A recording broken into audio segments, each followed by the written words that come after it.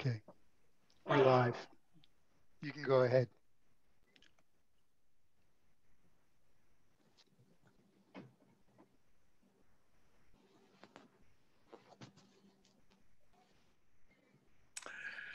Good evening, everybody. Sorry for the little delay. We were having sort of bandwidth issues, Facebook uploading issues, and so on and so forth. I'm Sudeep Sen. I'm sitting in Delhi. It's 9:41 at night. And Fiona? I'm sitting on the borders of Wales and England, and it's 4:15 in the afternoon. Welcome. This is just a sort of a pre-show for our 2021 season, which will be in a different format. Fiona will tell you a little bit more about it. Yes, we're going to meet on the second Tuesday of every month, just like this, at this time, only 10 minutes earlier. And each time we will be inviting around 3 poets to read in more depth. We'll be interviewing them a little, and there will also be a critical discussion of their work, very unusually. So those will be free events, Conclave we call ourselves, for an hour and a half every second Tuesday of the month. Fantastic. So this is just a party. So this is to raise your glass, schlange, cheers. I think it's tea time for a lot of people. It's midnight for Edwin, who's sitting in Kuala Lumpur. And so today will be a salon type affair with chat and with readings and so on. So I think it's best if Fiona, maybe you can start off with a poem. I'll be glad to start. I think we are sandwiching you today. I think I'm starting and Sudeep is finishing. So this poem is almost seasonal, not that it is snowing here yet. Núñez. Snow falls and fills a valley, and under its white roof, a sleeper dreams snow is falling secretly for her alone. On and on in darkness, it falls like something speaking noiselessly into silence. Something that's all alone in silence, can't hear itself, can't feel grass or stones or the small branches it conceals.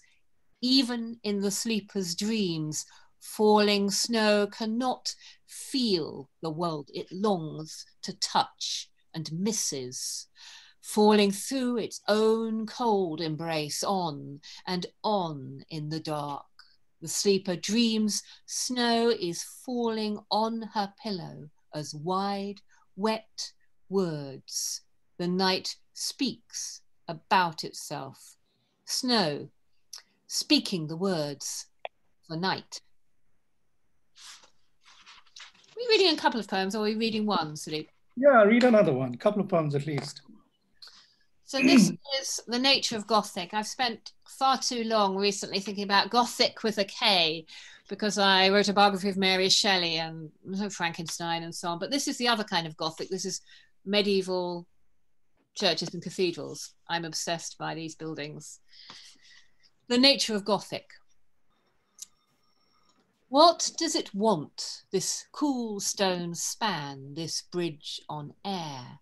What does it ask of us who come questioning, who move round its feet, our voices licking at space, our desires make currents stir all up the air that asks us to see something wonderful, the roof of the world perhaps, expects some gravity to open in us, reflection or answer, but stone shifts endlessly into itself. It disappears and reappears like hours that slip out of mind, then reappear, having been lost to us while we were lost among the forest's pillars. Thank you. And now it's my great pleasure to introduce our first reader, Indran. As last time, Sudeep is writing everyone's bio notes up in chat, so we don't have to do those awful, slightly dehumanizing, but incredibly impressive introductions. They're all on the chat. And I also want to quickly say, you know, let's all applaud Don as we go each time, because it's so fantastic that he's enabled this event for us. So this is my thank you to Don and Indran. Welcome. Thank you. Thank you so much, Fiona and Sudeep. Introductory. I'm based in Washington, D.C., just outside of D.C. And I'll read a couple of poems from my latest book, The Migrant States. The book, there's a dialogue with Walt Whitman throughout the book, several poems where Walt is a character. And on his 200th birthday, I wrote this poem. This was last year, Walt 200. Break the locks, unleash the mind. Walt Whitman has left Paumanok. He is abroad. He is sitting among us in our soul. He flies the post with pigeons and the giant freight planes. He hops freight trains and rides into Mexico. He's on a P&O cruise visiting St. Kitts and Barbados. He has joined the merchant marine. He sails into Guantanamo. He throws fish into the sea in search of whales. He has the biggest, longest beard in the world. He jives, thrives, cavorts, shimmers. He is 200 years old today, and he does not give a flying rat. He's in your mind, Mr. President, even if you cannot smother or scratch or squeeze him out. He is gloriously spirit, gadfly, rabbit, and sloth. He nurses our democratic wounds. He knows how to write history from the pebble's view, the side glance of the wren, the snake hanging in the tree. He is black and white and all shades of gray. He is our friend and guide, and he will elect us every time we fall down. Let us go back to Paumanok with what we've learned these 200 years. Let us go back to set forth again Walt Whitman in our backpack. So Walt Whitman born again in this new America that we're now celebrating here, despite the terrible ravages of the pandemic. I'll read a poem I wrote many years ago for my son when he was much younger. The night before he was to take a plane. The poem is called Summer Chess for Anandan.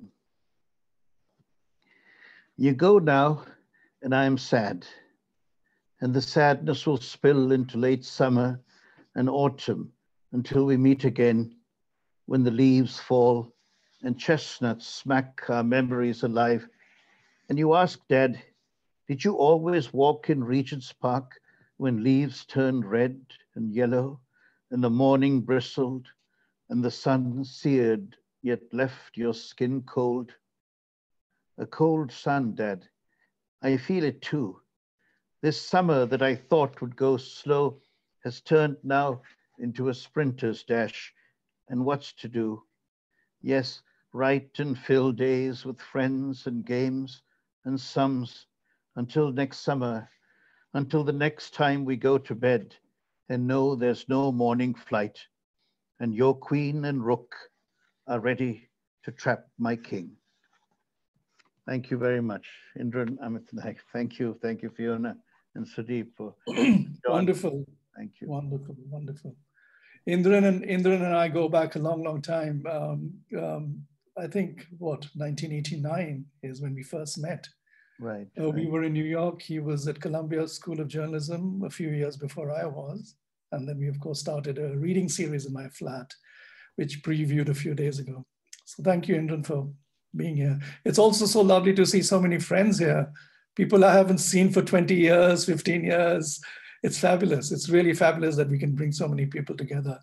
The one, I can't vouch for people's personalities or traits, but one thing I can vouch for is they are bloody good writers, all of them. And that's what unites us. So I think now we will have the man from the top of the Balkan peak.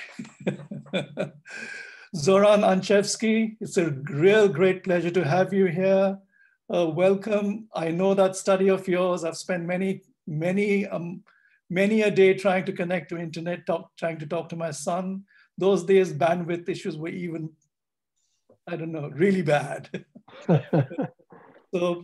So Zoran joins us from Skopje in Macedonia. He is also, apart from being an excellent poet and translator, one of the main translators actually from that region. He's translated Thomas Transtomer, Ted Hughes. I mean, you name all the big poets, he's done it. And well, and I'd like to name Bill Merwin, who's one of my total heroes and who I finally met, and who Zoran translated, and who I finally met when Zoran had him as the Struga laureate. It was fantastic. And in fact, it's through Zoran, Sudeep, that you and I met, because we met at Struga. That's right. Yes, of course. We met at Struga. So we at the time, it was Zoran who was directing the festival. Yes. So Zoran, we thank you for Fiona's and my friendship. That's where it began. Well, thank you very much for the warm welcome. Yeah, it was years ago when I was much younger and full of ideas and ambitions to make this festival even better than it used to be. And of course, I did invite young upcoming poets then, now very much established in all realms of I don't know, criticism, poetry, theory, whatever, literary science, etc. And I'm very glad to see you all here. And I would like to thank you for inviting me out. And I do hope that these bad times of this COVID human adventure will come to an end, and we'll still have the possibility to come together at festivals, including our own Macedonian, one of the best in the world, Struga Poetry Festival. And of course, this time that we haven't met, I continued working, and in 2018, I published a new book of poems called Show it. Yeah, Celestial Pantomime. I don't know. It's a very, very sort of minimalist cover. There it is. And it received the National Poetry Award. And last year it was published in English, my translation. And I worked together with a fellow poet of Macedonian origin who lives in Australia, Tom Petsinis. You might have read him both as a prose writer and as an excellent poet. So he edited my translations into English. So I'm going to start reading from this book. Actually, there's a sequence of poems there inspired by Dante's La Vita Nuova.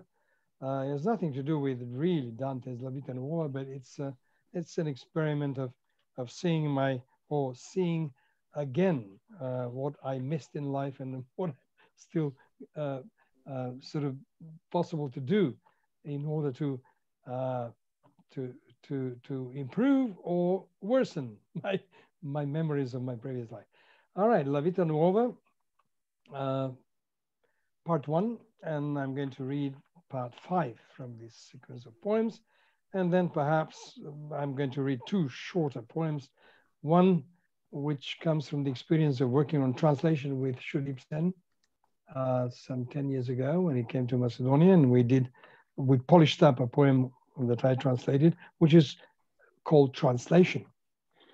So, La Vita Nuova. It's too simple to surrender to the wind in an hour when nothing changes. In a moment when you might say, I was born in a cradle that suffered from worm-eaten images. I grew up in years that rose from the bunkers of rebels' tales, beyond the visions of wise men who once knew the formula of passion. I matured in the secret of human pain, in the silent growth of kingdoms along the extending world's ways, that even now, as I grow old, take my breath away and the right to a failing future that leaves only an inheritance of scars. Now you write the scriptures of fallen belfries and minarets, of nocturnal houses over thick sheet music of smoke. Your best readers are doctors of silence, executed long ago by a barrage of solid proof, falsely nestled between time's overlapping hands and the infinite reflected in the mirrors of crossroads. So if you begin your exchange with the past at an untimely hour, do not cross a river that flows backward from the sea. The unclaimed sighs of youth light vain fires in old age. They confirm the meaning of winter and the bare trees against sunset. When the waters you cross lack the bitterness of salt, you will wake in a nightmare dripping from an evil-bearing tree. To begin your exchange with the future, right on time, you need to bathe in a river that flows forward to the sea. Wading in it, remember me as someone who woke up in a new skin, taut as tanned shadow, who finally did something real, multiplied in infinite images at the crossroad of sea waves that shape divine halls with wild mirrors. Thank you. Beautiful, beautiful. The second one is for the free-minded. That's actually the poem which is a kind of an epigraph to the whole book, and it's called Wild Horses. Wild horses don't carry messages on the blood-stained paths of war, but gallop proudly beyond battles, despising the haughty knights, the emblems on their shields, the symbols and flags and helmets. They're scornful of spoiled ladies, waving skill scarves in greeting the dead. Wild horses yearn sunset's embrace and the softness of the strawway, stretching to an Elysian twilight. They canter lightly, steady-paced, to perform their masterful celestial pantomime. Their hooves spark with tiny stars. The Milky Way unfurls from their manes, weaving the history of the wind on the loom of a dark universe. They look down on wars from the crossroads of constellations. Thank you. And finally, this is an older poem, but in memory of our cooperation with Sudeep Sen, I will read this one as well. And actually, it's something that comes from almost a, let's say, lifelong experience with translation. It's called simply translation. Word by word, I translate the dead into living, bones into meat, winters into summers, molehills into mountains. I shed the snake's skin, tailor angel's wings. I'm the word's judge who remains unseen within the text. I sleep on a pillow of someone else's dreams. I wake up to a good morning in dead tongues. I translate day into night, the past into present, oblivion into memory, today into tomorrow, but did not anticipate the cruel, desiccating act, the fact that with every translated breath, I lose my very own, spend myself, waste myself unknowingly, floating word by word into another context. So now I'm expected to transport the thirsty across the river without getting wet, without being quenched. I neither have the breath, no words, no hands to translate my own pain into sadness, happiness, plenitude. Stop. Enough.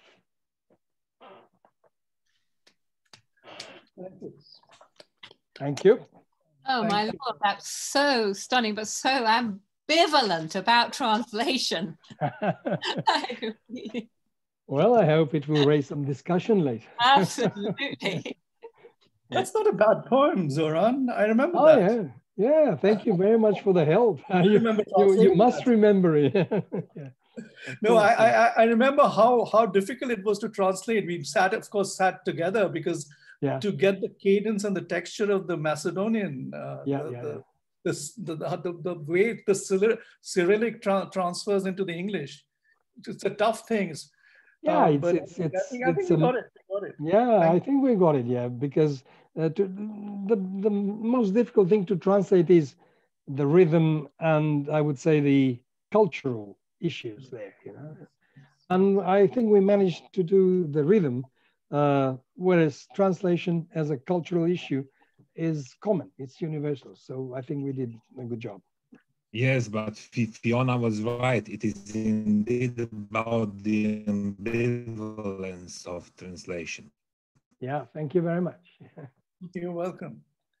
And now we have fabulous dear Magda. It is indeed about the ambivalence of translating, about spending yourself at all. Yeah. Wasting. So can we welcome Magda from Bucharest, one of the finest. Well, there are so many one of the finest here. So she's yet one of the finest of the lot.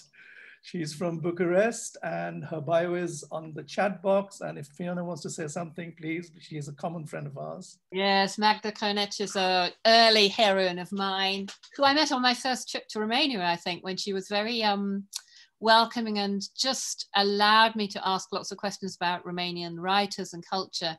And over the years, I've read, I can only obviously read English and French and kind of guess at the Romanian, but I've read so much of Magda's work, not only her poetry, but her prose, her fiction, her wonderful new, I don't really know what to call it because it's a hybrid genre piece just translated, her art theory. I mean, Magda's a kind of towering cultural figure, I think, as well as a towering poet. She was, of course, the cultural attaché in Paris. She's the head of PEN in Romania. I mean, so many amazing contributions to culture, and it's just real joy always to see and hear her. And it's an honor too. Magda, all yours.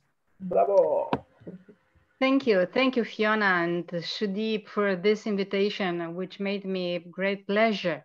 And I think this is one of the good effects that the pandemic brought about, this Zoom meetings with people from all over the world. And this is really extraordinary. And I hope this will continue, will go on after the pandemic ends. Magda, may I just interrupt one thing? You know, one of the things I do want to say, and I think Fiona will agree, and all of us will agree, that the structure of what we are trying to do is to keep it intimate and have poets who want to really listen to poetry rather than having huge audiences, though that will happen automatically because Dawn is very good in terms of streaming it to various places. But just to have a close intimacy of listening to good poetry, that's part of the movement. Okay, tell me please, will we read once more or just once? Just the once, Magda. Just once. So please do read both your poems now because, yeah. Okay. Well, I will read 2 or 3 poems from this book of mine, which is an older one, but I think it's a good one, and it was published in the United States 10 years ago or so. And I chose some poems about women. I don't know why, probably because we are less women in this conclave now for the time being. So, Hyacintha.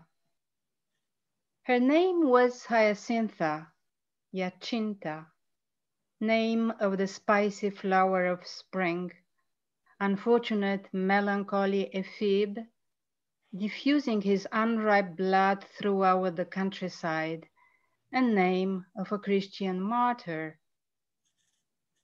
Her name was Jacinta, How strange, Hyacinth.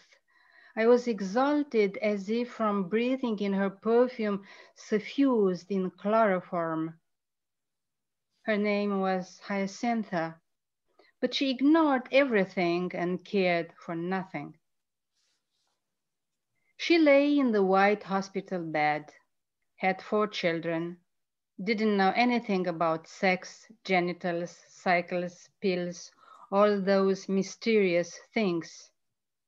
She was sallow and thin, had straw-colored hair, almost a peasant, was afraid of the lancet and of blood, desired to have no more children. I asked her, "Do you know how it feels to be a hyacinth?" Jacinta looked at me, startled. She lay in the white hospital bed, terrorized by her very body, ashamed. Just because her name was Hyacintha, Jacinta, spicy flower of spring plucked from snow-covered fields, handsome, ill-fated ephebe, immaculate Christian martyr. I taught her about genitals, cycles, and pills. In the bed full of hyacinth flowers, I helped her to disseminate her blood otherwise.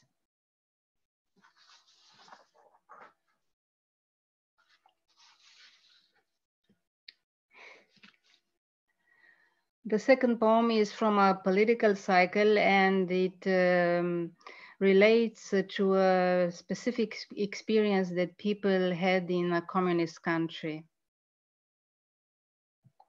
The labors of Aphrodite. As morning comes howling, its light scourge poised above each couple, white, floating on the waters of the bed, millions of warm bodies whitely entangled in love, with the despair of the end predestined to the eternal work day, drenched in the cold sweat of dawn, body to body, in the big body of the universe predestined to the eternal work day. The blood drawn from the blood packaging factories still trickles under the black iron gates and penetrates with slender streaks early the city predestined to the eternal work day. The whistle of the siren is ever more shrill, but nobody seems to be waking up yet from the noise of the slaughterhouses for cannon fodder, predestined to the eternal work day. The labors of Aphrodite, the labors of a body next to a body, body to body, toiling for the still soft and unknown form of a future new man, now being begotten by each couple, violently plunged into love with the despair of the end. And he, the wet and holy baby, the great baby will come humble and silent, wrapped in newspapers, unheralded, a package abandoned near the door, near the milk bottle, like a universal preserve filled with hope and apocalypse, that will feed all mouths to satiety, all brains, all the bodies greedily entangled in love, drenched in the cold sweat of dawn, blinded by the ecstasy, terror, and fury, predestined to the eternal work day. Thank you. If it's possible, I can read one more poem.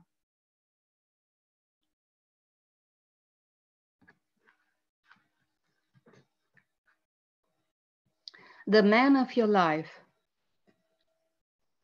You hear a voice in a store. you involuntarily meet a gaze that astounds you, touches you to your inmost depths, and suddenly you are sure, you know with your whole being, you've come across the man of your life. The man long awaited, always sought, who finally has been sent to you when you no longer thought it possible. And of course, at that very moment, you're bone tired, you've no makeup on, your hair's unwashed, you're in a t-shirt and jeans. In the store's hubbub, you remain planted in one spot, trying to think a solution. Secretly, you take a peek at the man. He's looking for a product, preoccupied. He doesn't see you. But you know, deep down inside, he's the man of your life. You feel without understanding. You divine a transfiguration. Something magnetic holds you, invisibly attracts you to him. You try to find a way, an approach. You pretend you're also looking for the same item too, but already the man of your life has moved on. Wordlessly, you follow him.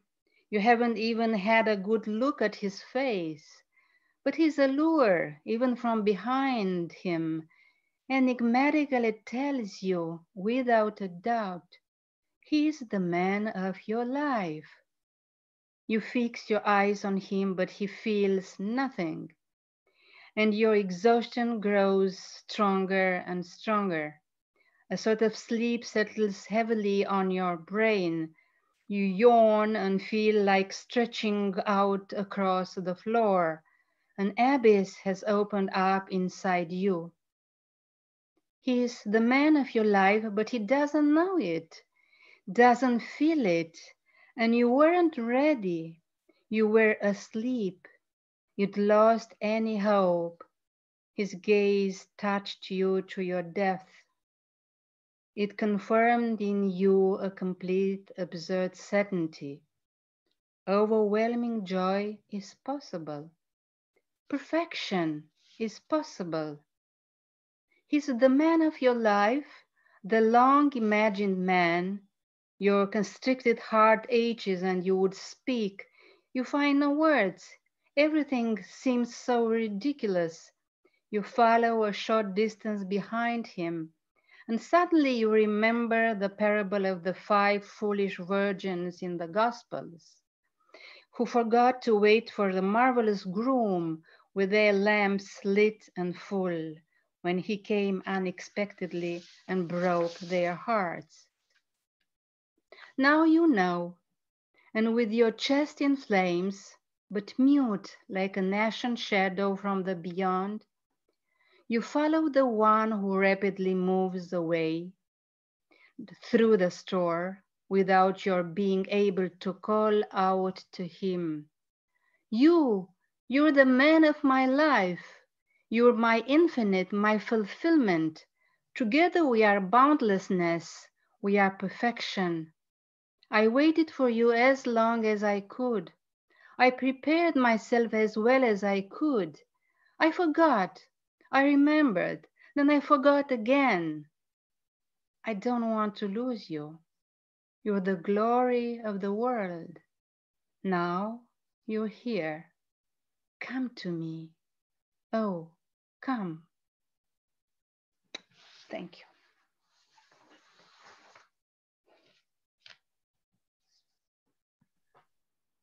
Thank you. Thank you so much, Magda. Beautiful. Well, not to listen to it too without smiling with recognition. Yes, because, you know, once I know these poems, some of them. Well, yes, but also the situations. Yes, yes. Well, the first one was from Cosmos, right? Yes. So, Bengt, welcome. Finally, we've been able to get you in from the cold little village of Torsby. So, welcome, Bengt. Your bio is on the side. And it's all yours.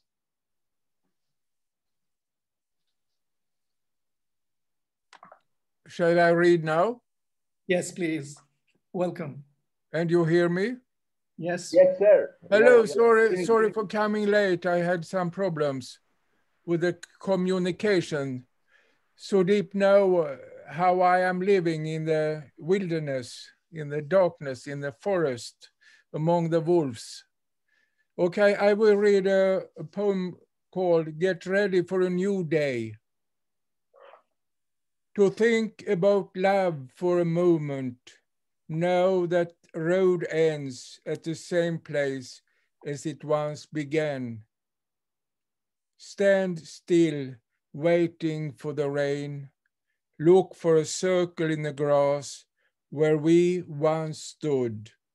Cup your hand over that spot as for protection. To think about love, know that rain will soon start to fall in an open hand. And then another short. On longing. He longed for outside's freedom, the child said when I opened the window for the bird.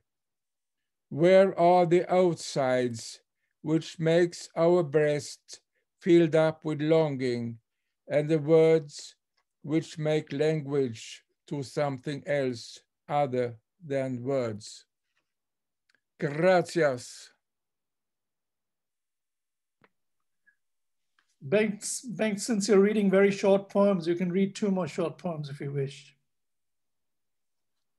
I can read another. Yes. Shorter. Yes. A forest with only one single tree. It stands in the middle. Thank you. Bravo! Bravo, bravo, bravo, bravo. Gracias. Now we have Tudor from Timișoara. Tudor Crețu from Timișoara. Welcome, Tudor. Thank you. Can you hear me? Yes, but it's still a little bit broken up, Tudor. I can hear someone typing. Nice. Can you hear? Okay, so in order to make it safe, listen to it so that the... Yeah, can you hear me now? Yes. Can you hear me? Yeah. Okay, so I'm going to switch the video off and just listen to the text. It isn't just to make because the poem, as you said in the beginning, is more important than the poet, especially under, so to speak, these technical circumstances, given I don't know what kind of internet connections I have, because this is a problem I did not expect. The poem, nevertheless, I'm going to read is called Exorcism, and its translation was published in the Romanian Rivata. So that's the first poem I'm going to read. Exorcism. This entity, blind and swarthy, locomotive, cold steam, something stuck on the inside like a sticker, a wild beast chased away by the with the shovel. Let me invoke it, spit it between the eyes. It is nothing but a ball of fur, a leper's grin, a steam rising from a gory wound. Let me call it, hit it with the poker. We clash in gardens, in open air. Where are you? Come out. Where are you? Come out. A smell of charred cauldron, of a funny gypsy coppersmith, soot and ashes of an old hut. Come out, crawl, and go back to the opened manhole. I shall poke the effigy deep in your flesh, the effigy burning on the grill. I shall scorch your fur, your fat rolls. You will run like a mat hit with an old shoe. Your hiss, louder than any brake screech. Come out. This is a kind man's shelter. It is the Lord's house and the town in the postcards. Red candles burning instead of furnaces. You are a whirlpool, a toxin, deluge and tremor. Come out. These are the teachings on the whitest sheets of paper. Come out. Let me spit and wring my shirt, my dirty rags out. You do not exist. You do not exist. You do not exist. You are but a pain.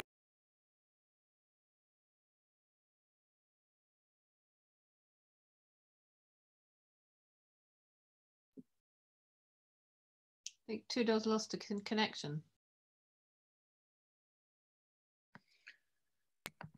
Can you hear me? Yes. We lost you after you do not exist. You do not exist. You do not exist.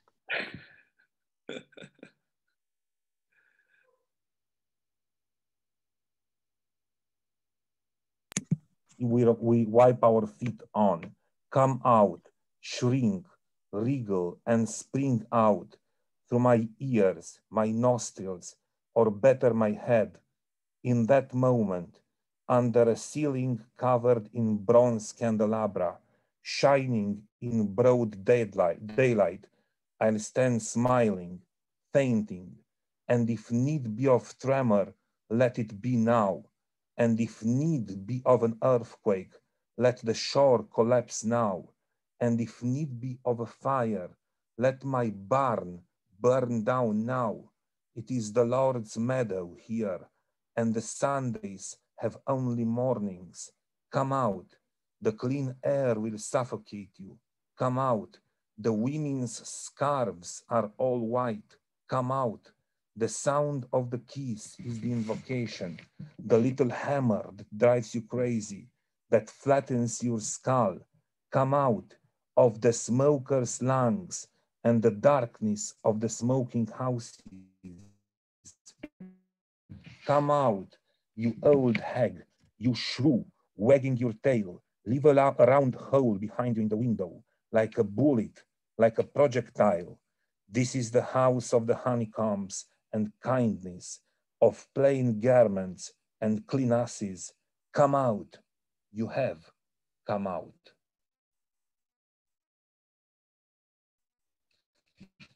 So this is the first poem. This is. I hope, nevertheless, you could. Can you hear me?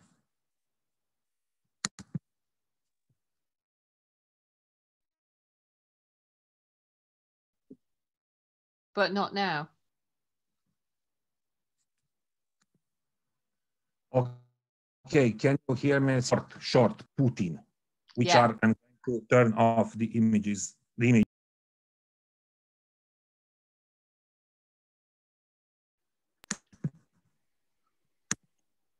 Okay. So this is part of a project called Putin, called Leader Postcards, which are in fact images, picture poems, in fact images taken from poems inspired by images, by photographs from newspapers. Putin. What would you tell Vladimir Putin to the doggy you hold in your arms, the Saint Bernard puppy? Its sex still has a ribbon around it, about how to kill with the shashka or the bullet, about the mixture of sauerkraut juice and vodka, and the intercostal space, the most frequently perforated interstice. What would you tell the dead fish that you feed to the dolphins, its colors fading one by one?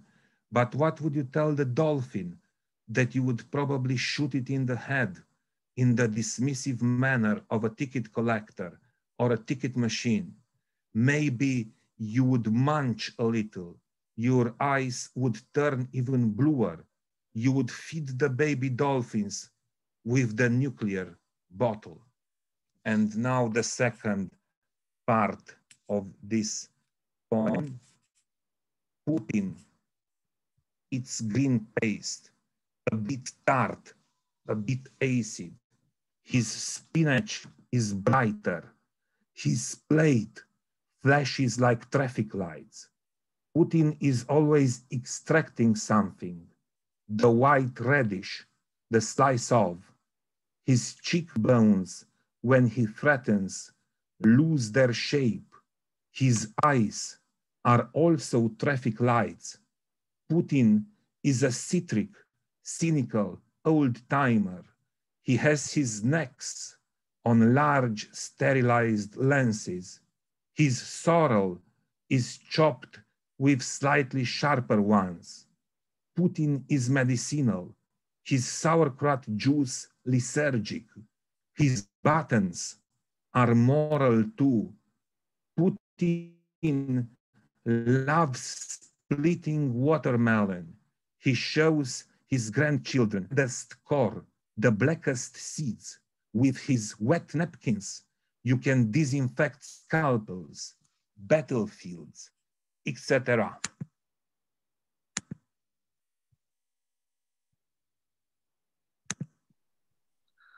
Thank you, Tudor. Thank you very much. I hope that the perception of the sound was clear, I mean.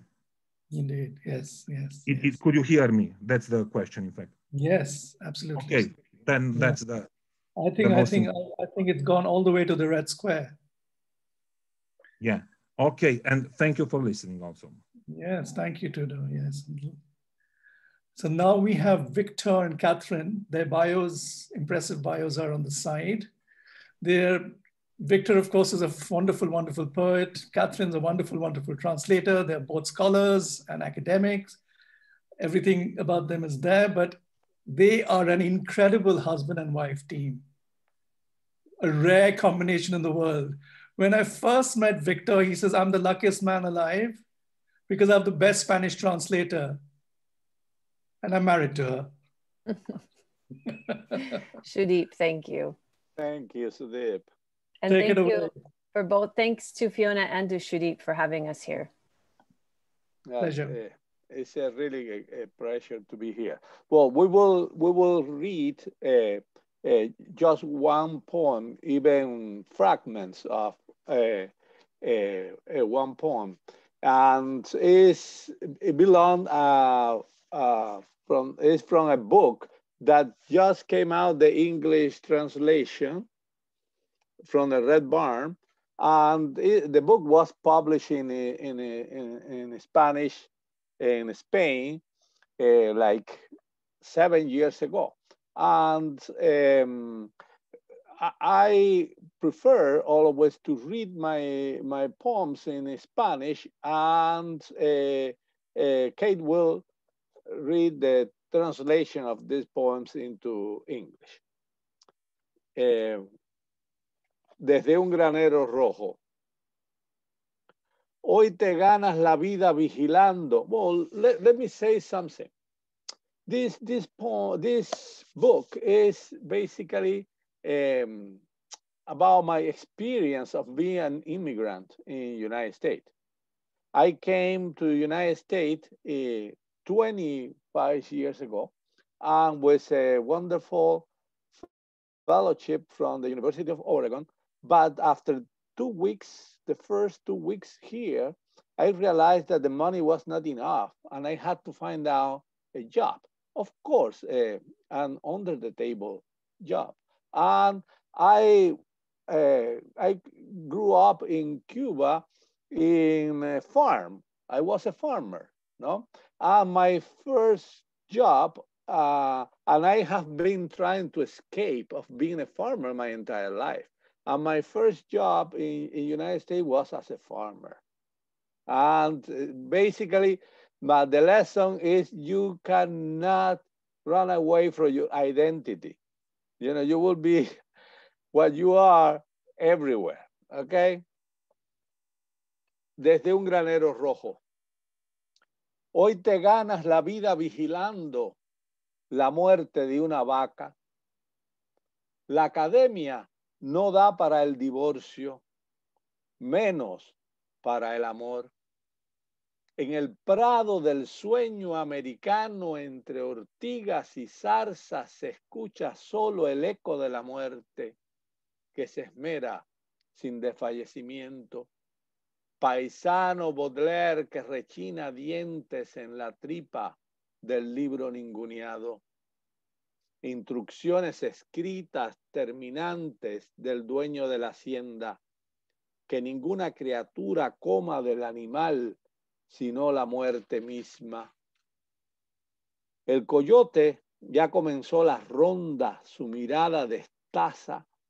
Pronto vendrá el camión con el veterinario que certificará la defunción.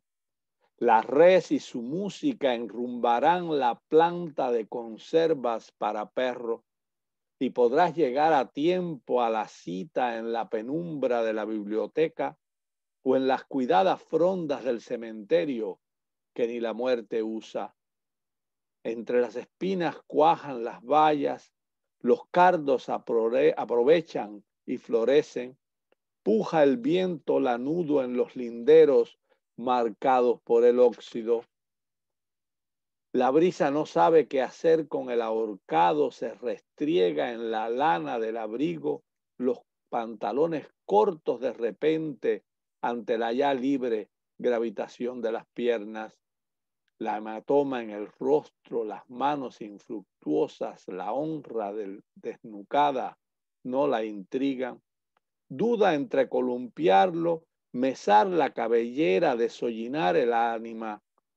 Hay lagos que agitar, hojas que enrojecer, caballos que seguir en el galope. Ese cuerpo que han puesto en su camino no le corta el aliento. A plomo contra el norte se levanta el rumor cegado del maíz, arquea las columnas, desconcierta las vértebras, y la luz agolpada, temerosa de entrar por la cendija al granero repintado de rojo, va a enredarse con mugidos de vaca, afilar las pupilas de quienes han desafiado la noche al resplandor de un sueño. Cuando el fuego termina su tarea, la ceniza se vuelve escalofrío, visión que no da sombra. Thanks, Victor. I'm going to read my translations now of these first poems from the book, From a Red Barn. Today you earn a living looking after the death of a cow. The Academy can't afford the divorce, much less love. In the American dream meadow among nettles and blackberry bushes, only to make out the echo of death. She goes to great pains unflinching. Fellow peasant Baudelaire grinds teeth in the innards of a book brushed aside, blunt directions written by the owner of the farm, for no creature to eat the animal, but death herself. The coyote already makes its rounds, its glancing butchers. Soon the truck with the veterinarian will come to certify the expiration. The beast and its music will set off for the dog food factory, and you'll make it on time for the date in the library half-light, or in the carefully kept fronds of the cemetery death doesn't even put to use. Berries curdle on thorns, thistles make the most of it and flower. The woolly wind strains against the edges, streaked with rust. The breeze doesn't know what to do with the hanged man, rubs up against the coat wool, the pants suddenly short before the now free gravitation of legs. Bruise on his face, fruitless hands, broken neck, honor, don't intrigue her. She wavers between swinging him, pulling his hair, sweeping soot from his anima. There are lakes to rustle, leaves to redden, horses to follow in gallop. The body in her way doesn't leave her gasping for breath. Straight up against the north wind rises the cut corn murmur. Arches, columns, unsettles backbone.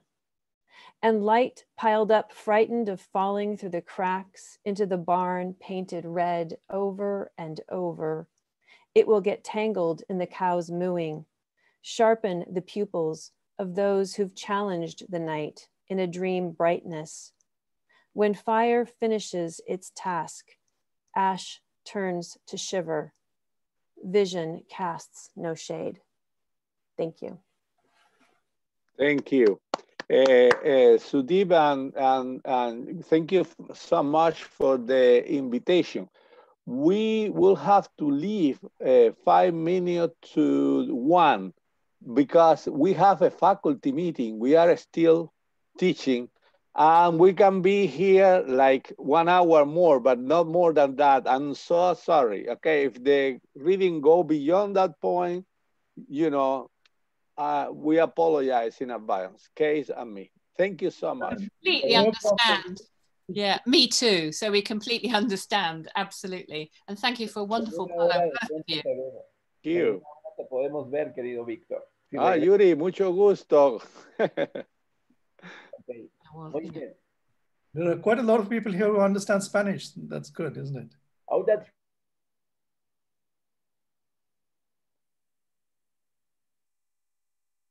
Hello, can you hear me? Yes. Yes, okay. So Richard Price from London. Richard, your bio is on the side. It's lovely to see you after so many years. A long, long time. Richard's been a long time.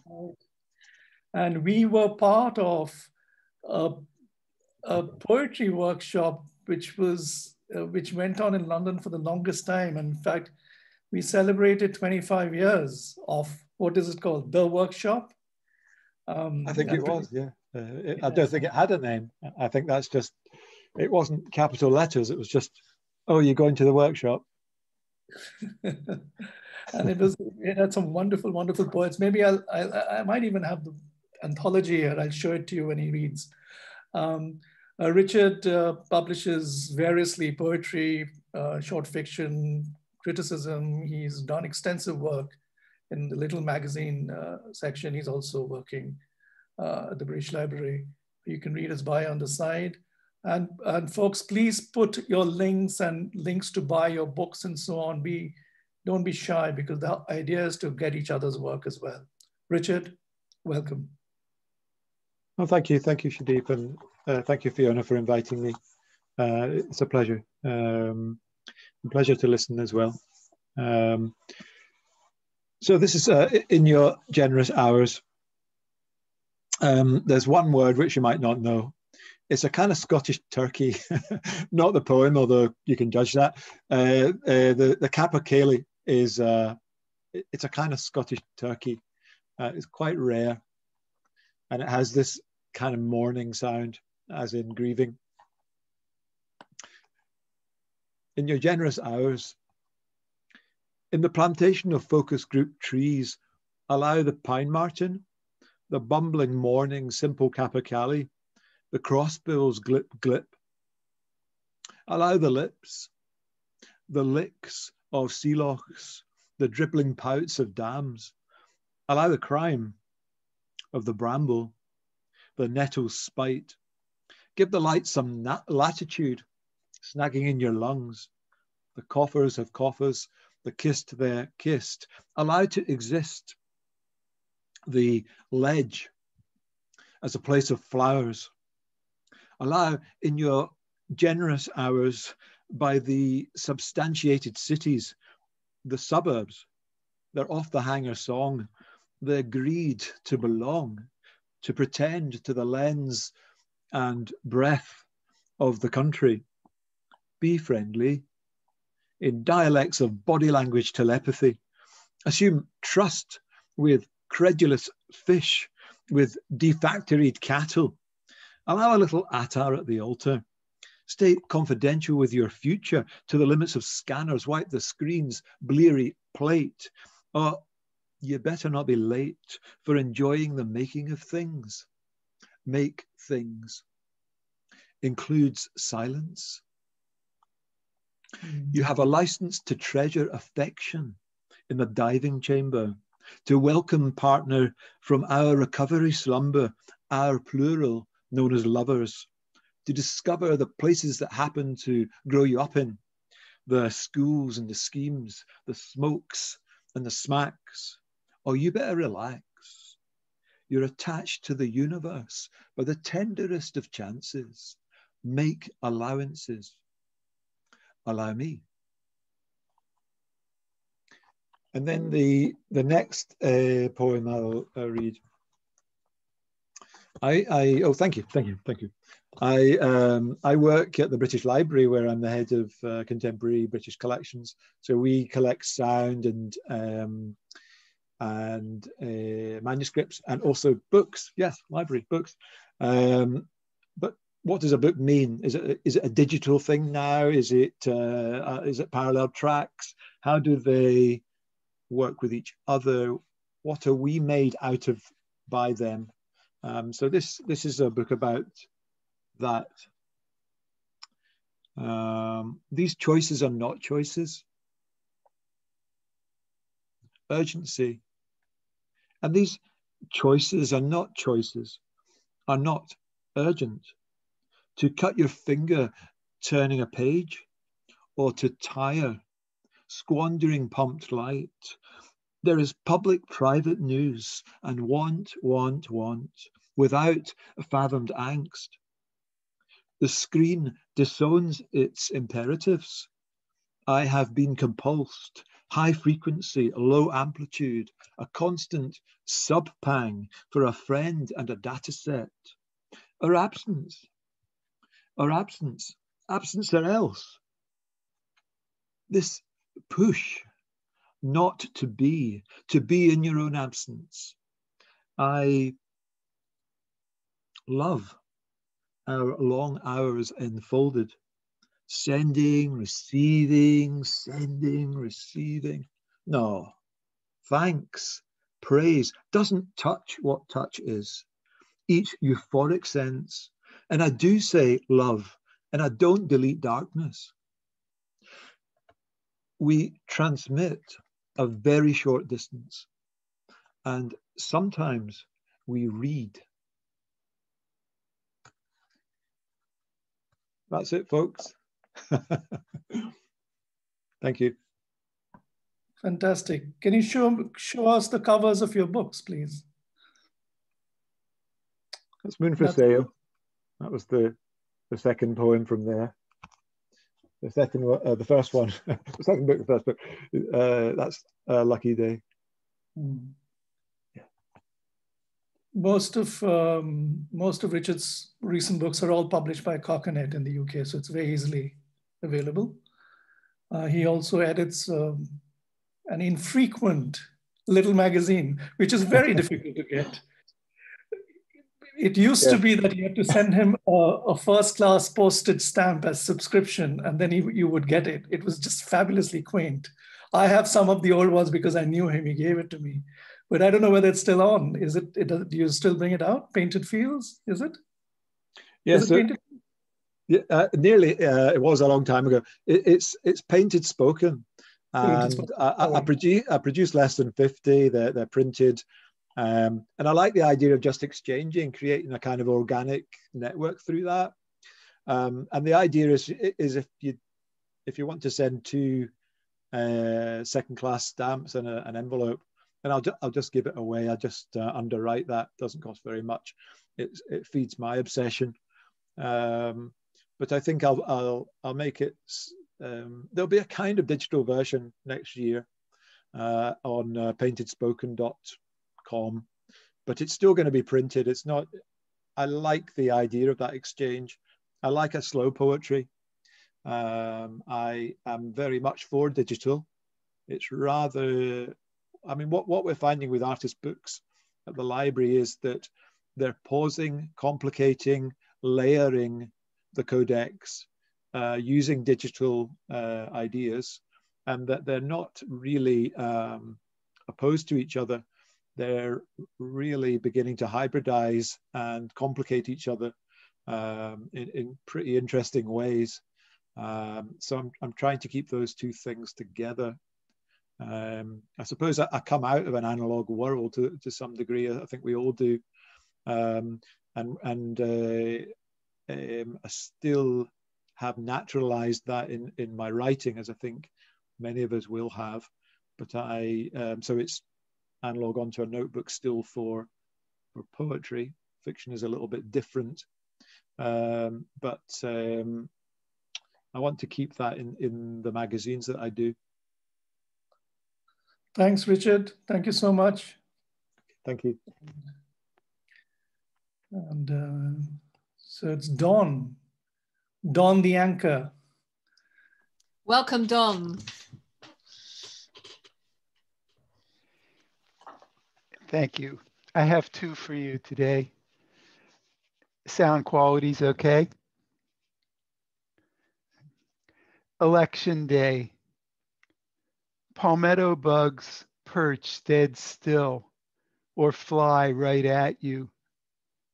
The day after, I woke in the dark to a loud scraping. It was perched on a foam cup, rubbing its jaw on the lip. Another time, I cut one in half with a hoe. Both ends scrambled into the grass.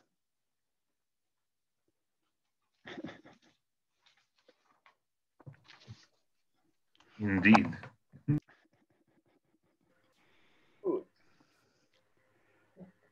The barbarism and corporate madness of intercollegiate athletics continues through the pandemic. Sparrow generations. Brown offered a full ride on my tennis, MIT on academics. Even then I knew I want to learn in college. I have a choice. Chris Dolman, Tony Dorsett, Dan Marino, the lucky athletes who soared to glory. Their generations passed through Pitt Stadium right outside my office window.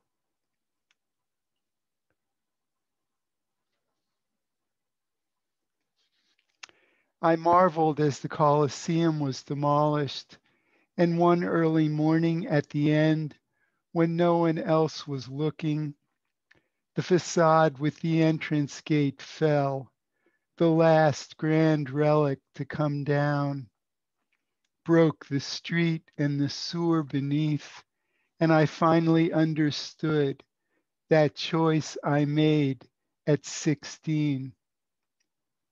Now it's an event center, the Pete, glass and concrete, food mall and Wi-Fi, Judas Priest and basketball, Foo Fighters, hockey and Disney on ice. Sometimes I ride up the escalator. Mostly I walk outdoors through the hedges, alive with birds, feral cats and groundhogs. Either way, you can't miss that vaulted interior, limitless ceiling, video wall like the side of a house, sports news constantly running, generations of trophied athletes displayed in locked cases like numbered Audubon prints or rare baseball cards. In the morning, I pass by the gym. Even at 6, there are students on the treadmills, boys fit and massive, beautiful, girls fit and beautiful too. I see them on campus with their teammates, lounging and laughing, bruised and braced, casts and crutches. Often a bird strikes the peat windows in flight, then lies still on the concrete till the janitor comes. Sometimes I carry one back to the hedges when it's been days. Last week, I saw a sparrow by the glass wall, standing on the concrete like a statue, even when I knelt beside it. I touched his belly, urged him, step up. He hopped over my finger, then turned and flew onto my hand. The life and quickness in that tiny body, the bright trust of a stranger. I slowly stood and walked him up to the hedges, urged him once more, and he flew free on to his own life.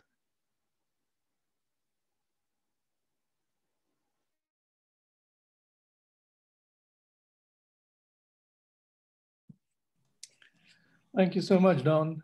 And both Fiona and I want to, and Indran, we want to reiterate our thanks to Don because he really anchors all the technical things from sitting so far away, and without him, we can't do whatever we're doing. Absolutely wonderful, yeah. Now from Dhaka, which is half an hour later from where I am, Aminur Rahman, who's a fine poet in Bangla. I've had the privilege of translating him over the years, and he's translated my work. I lived in Bangladesh for 5 years, so that's where our friendship grew. And of course, he travels the world as he knows everybody in the world. If you need to know, if you need contacts of poets, talk to Aminur Rahman. Aminur, all yours. Welcome, Aminur. It's wonderful to see you. Thank you, Sudeep and Fiona.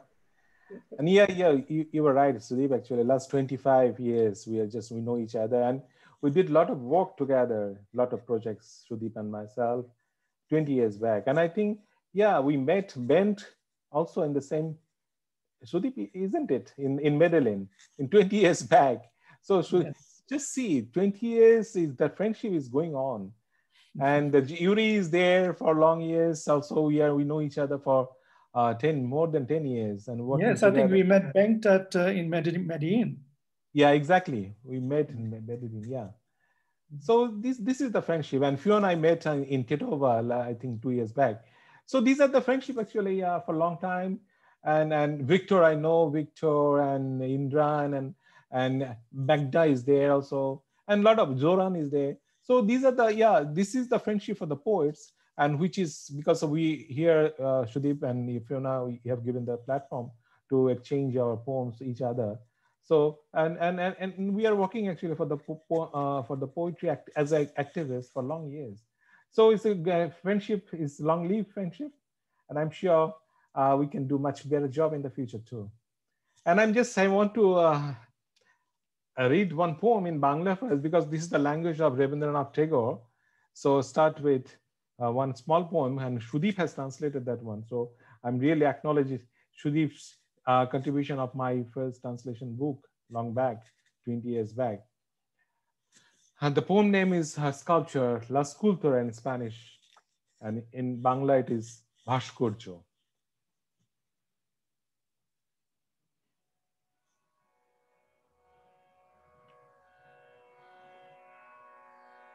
কুয়াশার শরীর কেটে কেটে আমি তোমার শরীরের ভাস্কর্য করছি আজ সারা সকাল।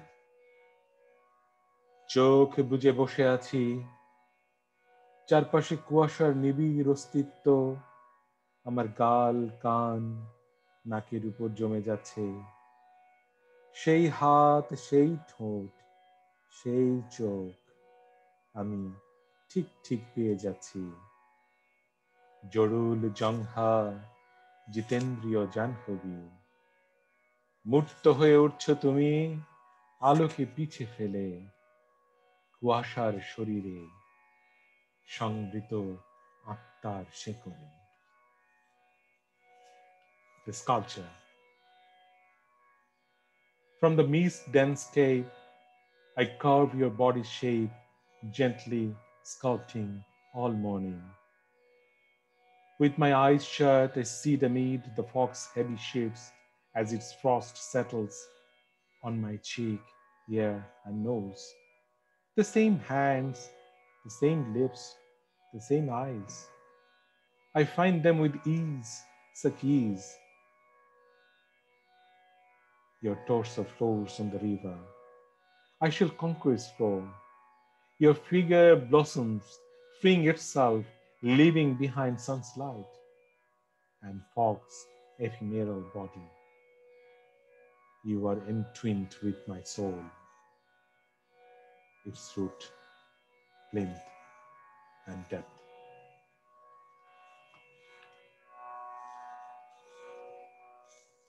Yeah, Sudeep done. It's quite because of whenever I just travel, no one has any observation of the translation because of people say it's a wonderful translation. And Sudeep always says he teaches the English and he knows very actually translation. Sudeep translation is very good translation. And recently I've translated a few of because I have a good translator in Bangla, and that I think Sudeep, I have not sent you this book. In this, I will take the privilege to show this book here. This is a big volume book of translation, my recent translation, last 35 years translation, and 35 poets actually. And it is a 400 pages books translated in Bangla. Sudeep and Bengt is there, and Yuri also there. And I'm sure in next edition, I'm sure all other poets who are here, I really love to translate your poems in Bangla too.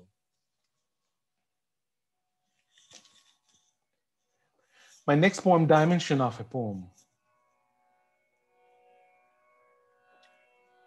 As I search in the dark, I have finally caught hold of my poem. I'm not ashamed to say that I have been looking for a month at least before this poem is lying in my grasp. This poem in my hand has the dimension of my loosely wrapped finger, and I can feel its cool touch within.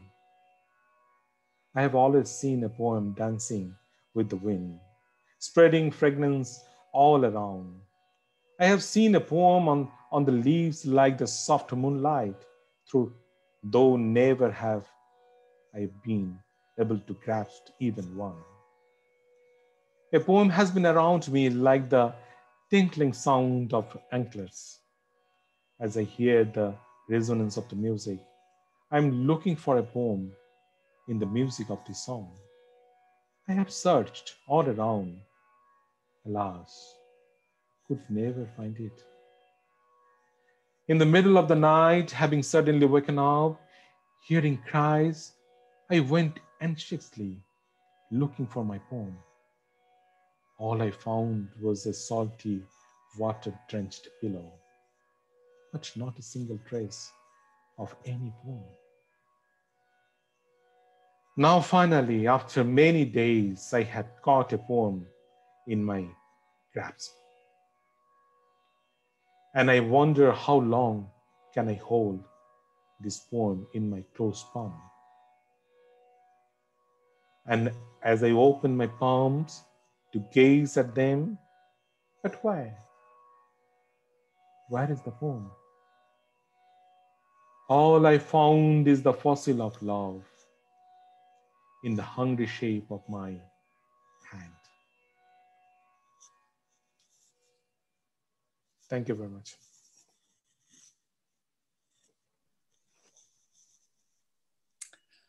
Thank you, Aminur. It's lovely to hear the Bangla, actually. You know, that's beautiful. And of course, you have the music at the back as well. Yes. 3 dimensions. Thank you so much, Aminur. Thanks, Fiona. Thanks, Sudeep. And now we have Edwin. Yes, Edwin. You should pronounce your name. You know, it's Malay, Tamil, Indian, American, PhD from Nottingham. Well, Malachi is Jewish, Hebrew. Last book on the Old Testament. Edwin, I guess English. Vethamani, very Tamil. Yeah. Yep. Thanks, Sudeep, for this opportunity. We met many years ago in London, and then Nottingham, actually. In London first, I think, and then you visited me in Nottingham, and then of course when I was back in Malaysia, you've come to the university, taken part in our Georgetown Literary Festival. I was happy to see you again in Bangalore for the Bangalore Poetry Festival. Yeah. So I'm going to read two poems, and they're quite contrasting poems in the sense that one is a rather recent poem, one of my pandemic poems. And the second one, I thought it would be a bit more celebratory since we are in the festive season of Christmas. So the first one is called Another Morning Has Broken. I have awoken. The morning alarm is silent. My body doesn't understand these lockdown days. My phone lights up. Good morning greetings arrive, as do Facebook notifications. I leave my bed, walk away from my cool bedroom. The morning sun is warming my hall. Soon, an oppressing heat will awaken the air conditioner. The dogs have heard my movements. As I raise the kitchen blinds, Duke walks to the side grill door, expecting the first of his many treats. Princess follows his lead. The morning 20-minute exercise I promised myself is about to begin. I move in sync with the bodies on the TV screen. A voice rings out, walk, walk, walk. Stay healthy, you will stay young. I want to stay healthy, stay young. These virus-ridden days, staying alive seems hard enough. My t-shirt is drenched. Salt water flows over my lips, slips into my mouth. I taste the burnt calories accumulated the night before. As I sip my first coffee of the day, I have crossed the first 9 hours of another day. The remaining hours scream out, what are we going to do today? The same as we did yesterday and the day before. What day was it? I barely remember or care to know. Thank you. The second poem I'm going to read is from my first collection of poems entitled Complicated Lives. And it's called One Christmas Morning. It's set in my little village. It was a small village in Kuala Lumpur before Kuala Lumpur became gentrified. One Christmas morning. The smell of curries and familiar kitchen sounds of Party, Amma, and my sisters have awakened me. My younger brother, already about, caught up with his presents open at midnight by the Christmas tree, has no time for me. Anand has switched on the gramophone, and Padboon sings carols that he'd be home for Christmas, though not my sister, away in a distant land. The smells of curries and ghee rice waft through the house. Guests will arrive, but not yet. Appa's come home, his bicycle still laden with the day's newspapers. Offices closed for the holiday. Deliveries can wait another day. A brother's in the bathroom. Another waits his turn. Soon we'll all have bathed and dressed in our Christmas best, ready for church, a quick walk away. Thank you.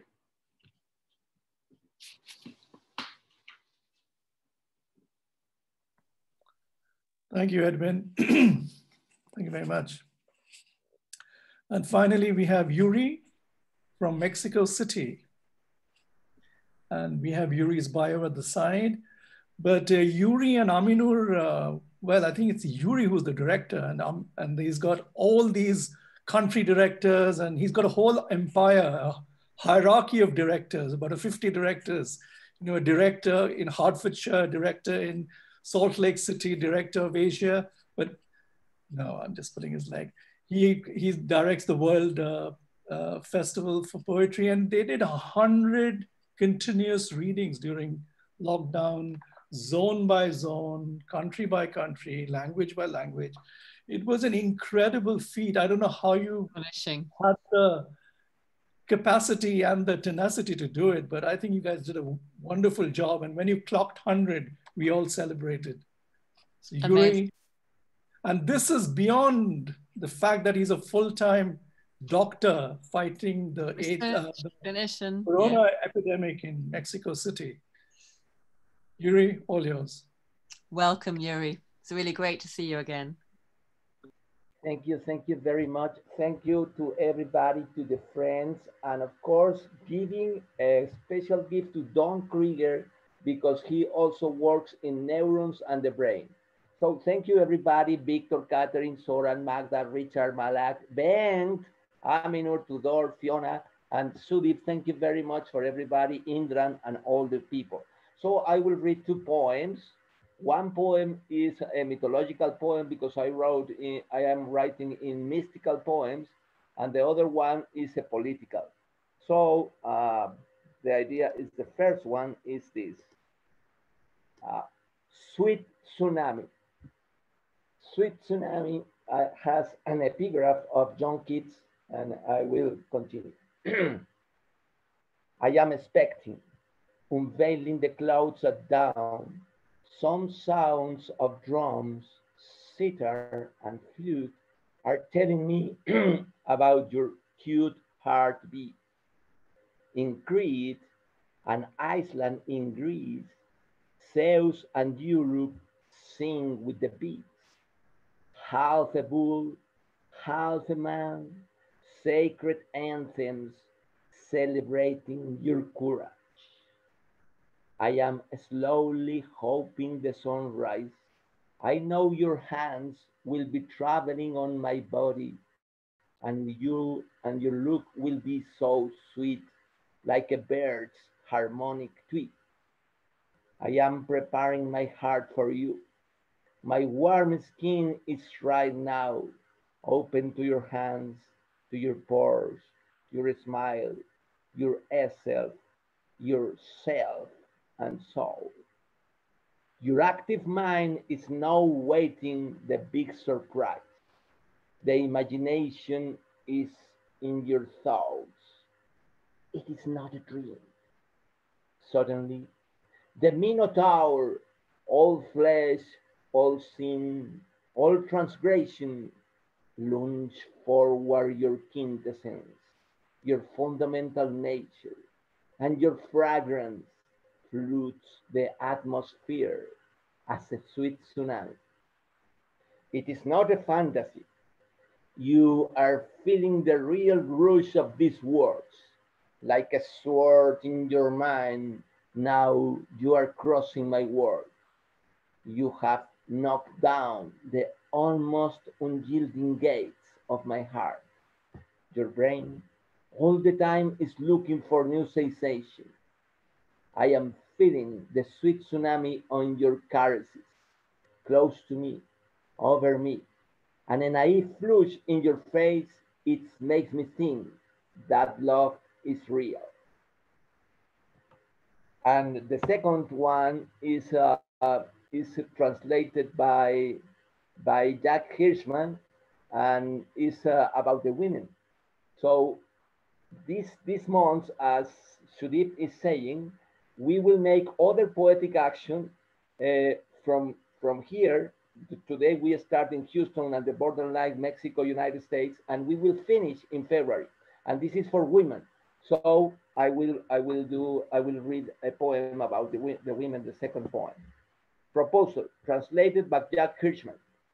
I propose a topic about an astounding woman able to destroy unbreakable walls to reach our inner darkness, able to create more of 900 Eden's paradise, only to comfort the sadness for the loneliness, able to fight the terrible stories about perceptiveness of immortals, able to consolidate two separations to meet a new unbridled union, able to brighten endless roads with the audacity of her spirit, capable of breaking strong chains to beautify her home, capable to pour her soul in prosperous service of somebody else, able to give away her feelings for the deepest senses, even for a moment, able to deny her virtues because she knows her defects. I propose a topic about these virtuous and astounding women, because producing her echo, she can spread indeed the right weight of silent love. That's it.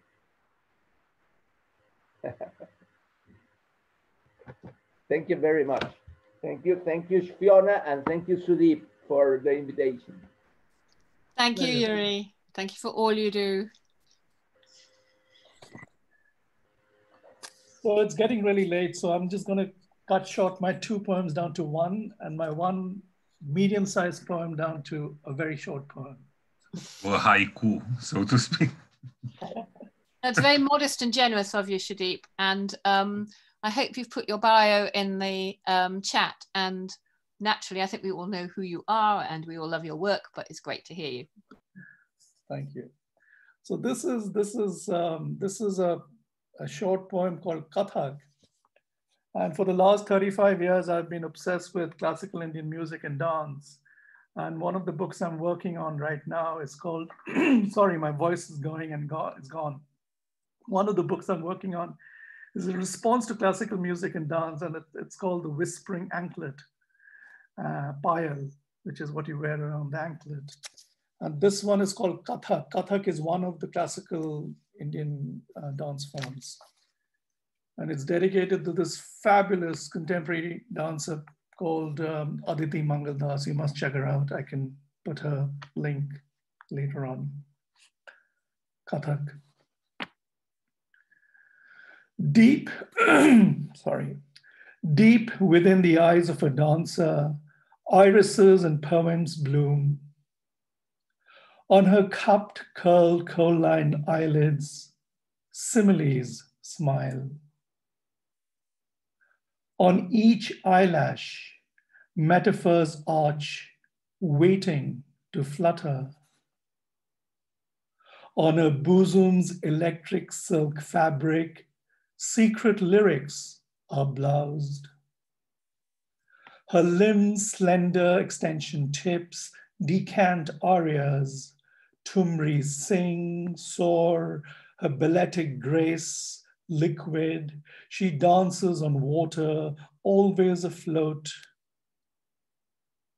Even Khusro and Kabir, stunned, tongue-tied, searchingly compete to compose couplets for this dancer's next movement. Pupil wide-eyed, she cajoles, seeking her lover. Hidden in the dancer's heart, the beloved quietly resides. Thank you.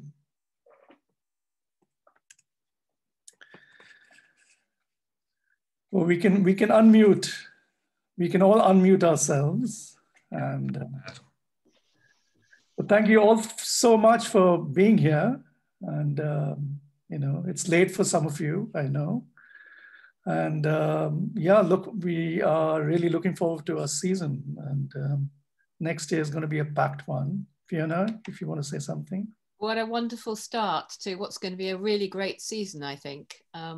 Just truly so, well, so obviously so international, and all the things that flow from that. So many different kinds of poetry, so many different concerns, voices, forms, just that whole richness that you get from internationalism, which just feels like doors opening, doesn't it? It's just wonderful. So, I mean, a huge thanks to everybody who's come to read. Again, it's extra thanks to Don and to Sudeep for all the work behind the scenes. Yeah. And to Fiona and Indran. And to all our colleagues and fellow poets. I mean, you know, really, we're all in it together. We are all in it together. We're writing together. We are singing together, singing in the dark times, you know, regardless of the dark times, we have to keep singing. Yes, this is the best part of the dark times we live in, or one of them. Yes, it is. I agree, Tudor. Yes. Yes. Good, excellent. So good night, Good night. Good night. Good night. Good night and good light. So to Good speak. night. Good night.